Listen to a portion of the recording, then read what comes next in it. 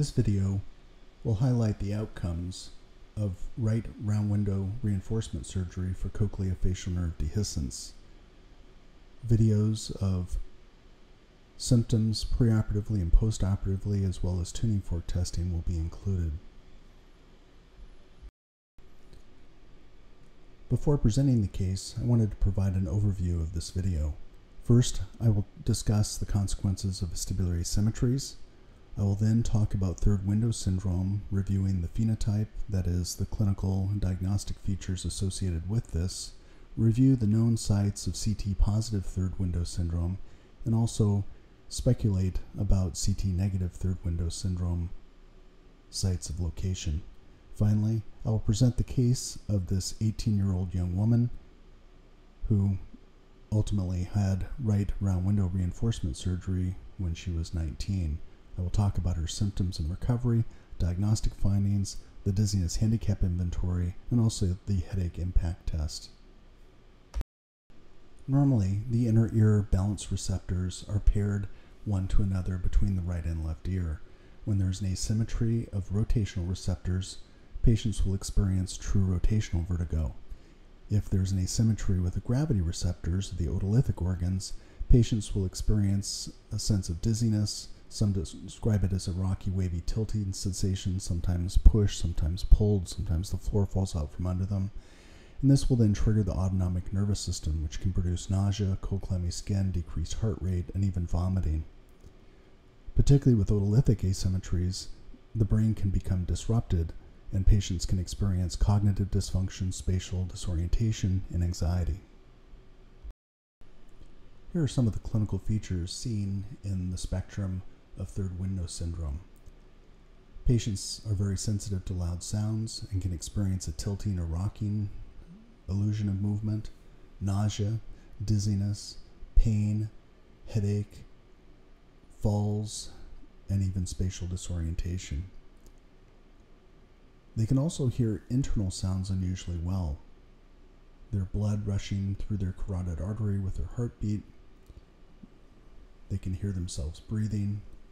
A third of the patients can hear their eyes moving or blinking. Chewing can be quite loud, their voice can be resonant, and they are able to hear low-pitched tuning forks when applied to the extremities. They can also experience cognitive dysfunction. Patients describe feeling fuzzy, foggy, spacey, out of it. Memory is poor, concentration is impaired. They can fatigue easily. They can also experience ear pressure that is due to endolymphatic hydrops, or a fluid buildup of the central compartment of the inner ear. They can also be sensitive to changes of barometric pressure and will experience a pseudoconductive hearing loss. Pulsatile tinnitus is also common. And finally, they can experience migraine headaches, as well as the three variants of migraine: hemiplegic migraine, ocular migraine, and vestibular migraine. Many of the holes in the inner ear that produce third window syndrome can be seen with a high-resolution temporal bone CT.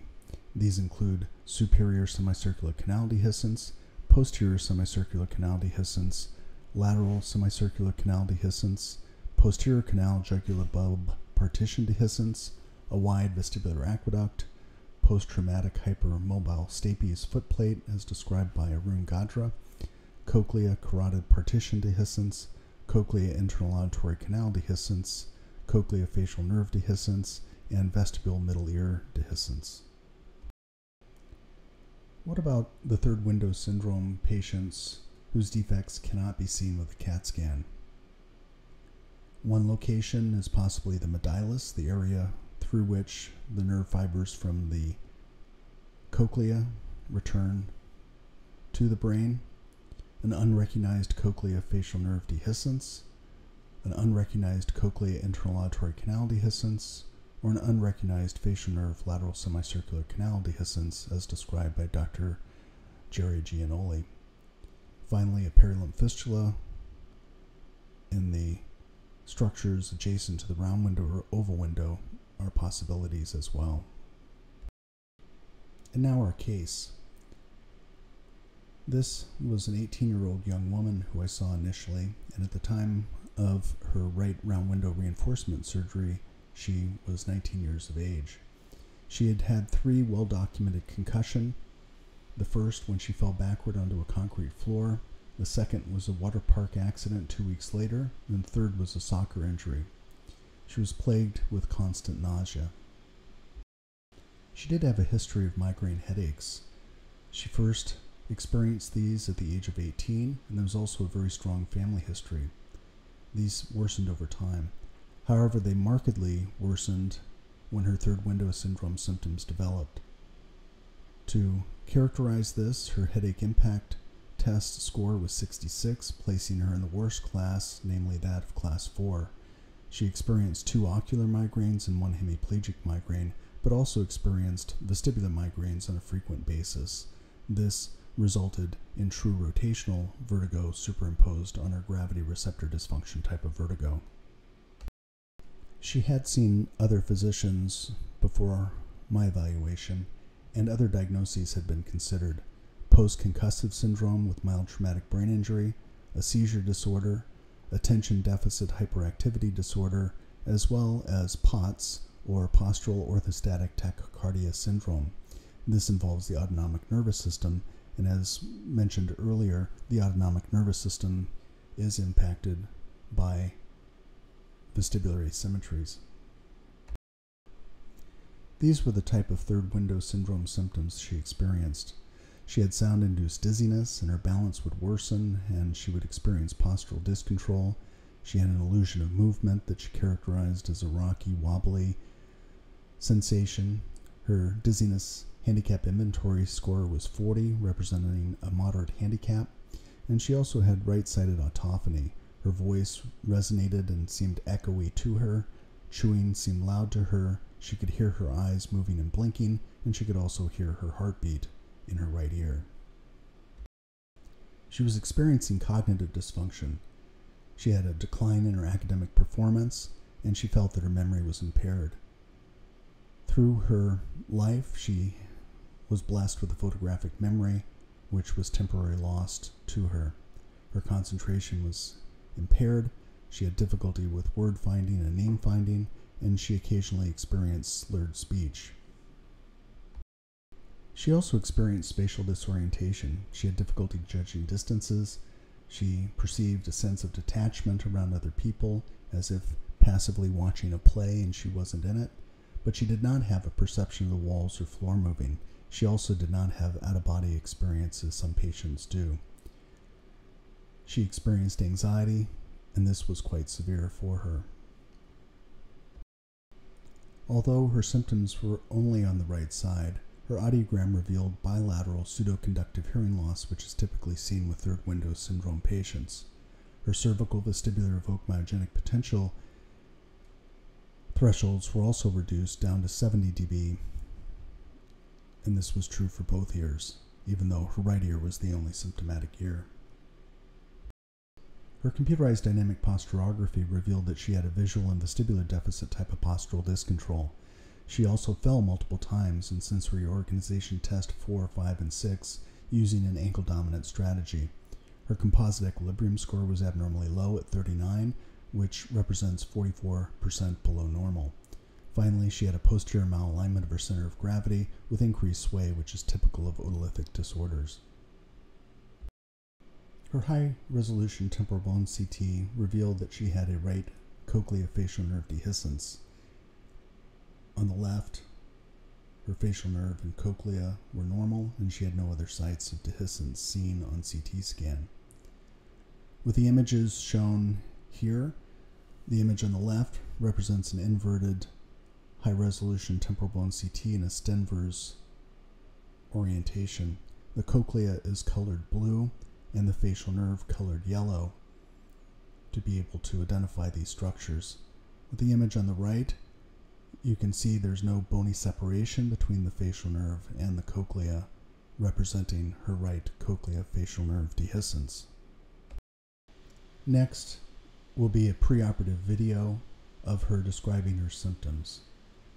This was recorded before her right round window reinforcement surgery on 29 June 2018. So my symptoms, they actually really only started maybe a year or so ago. I started getting ringing in my ears, both of them really bad on my right, to the point where I felt like I needed to cover it just to make it at least a little better.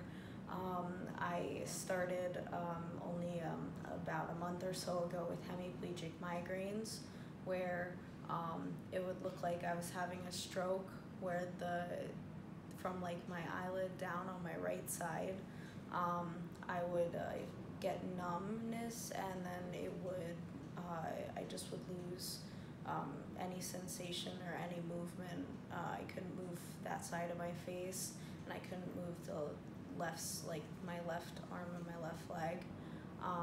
I also get dizzy with loud noises. When I went to my first concert, I almost passed out because the noise made me so dizzy. My cousin was holding on to me the whole time. And even at work on the phone, I can't put the phone up to my right ear. I have to put the phone up to my left. Even then it hurts. It's just not as bad. And when I did the audio testing with the loud pulsing noises in my ears, I actually started crying. When they did it in my right ear, I got used to it on my left, but with my right, they could actually see me like tearing up. It hurt so bad, and the room was spinning. What about inside sounds? I can hear my heartbeat a lot. That's probably the strongest sound. When something's vibrating, if it's close enough to me, I'll feel it in my head. I'll feel buzzing. But the heartbeat's definitely the worst. It feels like it's pulsing right out of my ear. Does your voice sound echoey or resonant in either ear? Always, especially when I'm singing. It's almost like feedback. And what about your eyes moving or blinking? Not necessarily when I move my eyes, but when I blink, every so often I can hear it like shutting. And do you get headaches as well?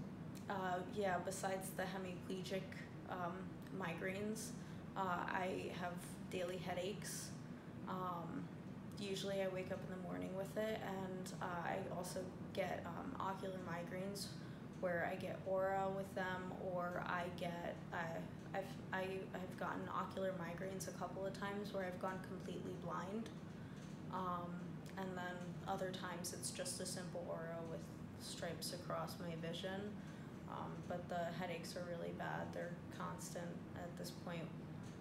Any change with your thinking? I've had a lot of cognitive issues the last year or so. It's been hard for school because I've been having word finding issues, and I can't do simple math.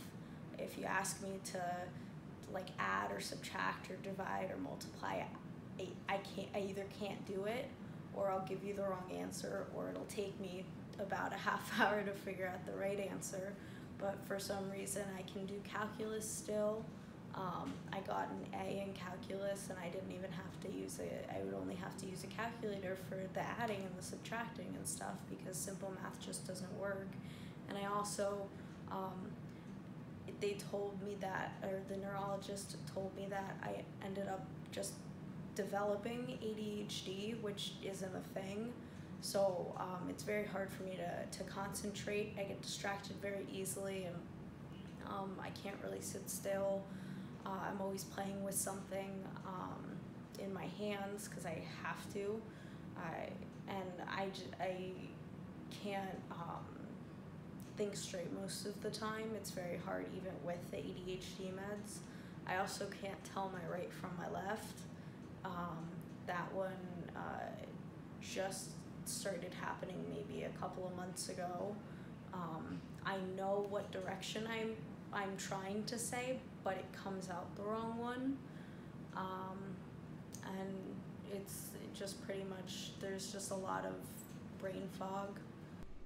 I also wanted to highlight some of the symptoms seen with POTS, since these symptoms can be very similar to third window syndrome type of symptoms. Patients can experience dizziness and lightheadedness. However, this isn't sound-induced dizziness. They fatigue easily and can be exhausted. They become forgetful and have trouble focusing and often describe this as brain fog. They have headaches and body pain and aches as well as neck pain. They're very intolerant to exercise as well. So they also diagnosed me with POTS in 2015, but I didn't pass like all of the specific POTS tests. I only passed one or two, which is why they just assumed it was POTS, and then they started me on the medication and it helped. They said it was because I got deconditioned, but now, most of the symptoms are things that could be caused by something else. So another useful screening tool are low-frequency tuning forks when applied to the knees and elbows. Typically, these are 128 Hz and 256 Hz. Patients will typically hear and feel this in their head on the side of the third window syndrome. In addition, having patients stand in the Romberg position, that is with their feet together and their eyes closed if possible, and then apply the 256 Hz tuning fork to their elbow, and typically they'll exhibit increased sway and also perceive an illusion of movement that can be tilting or feeling pushed. The next video was recorded preoperatively before her right round window reinforcement surgery. I used a 256 Hz tuning fork and kept her in the Romberg position, and she perceived buzzing in her head and felt herself falling to the right.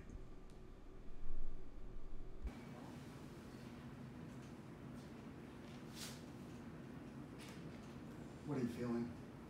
I feel the buzzing in my head. Any tilting or anything like that? Yeah, I can feel myself falling to the right. In the next video, 1 month after her surgery, she describes her post-operative symptoms. This was recorded on 26 July 2018.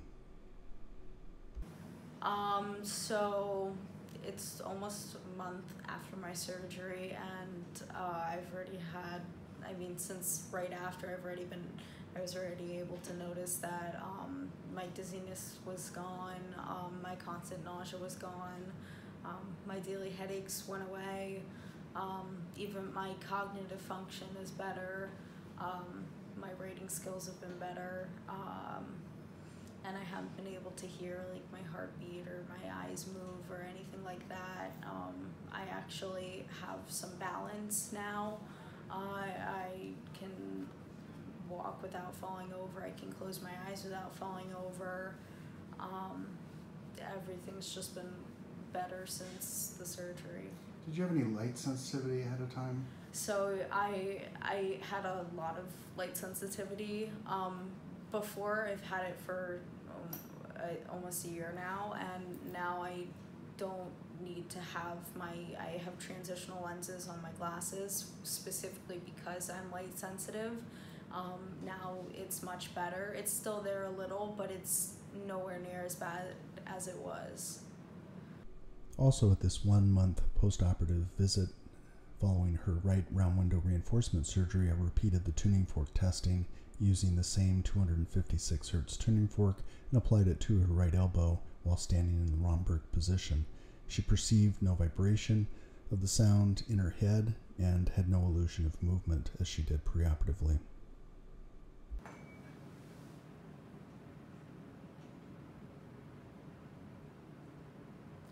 Eyes open.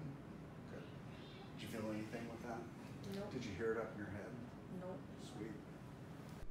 During this final video that will be included in this video presentation, she describes her postoperative symptoms 2 months after her right round window reinforcement surgery. This was recorded in September of 2018.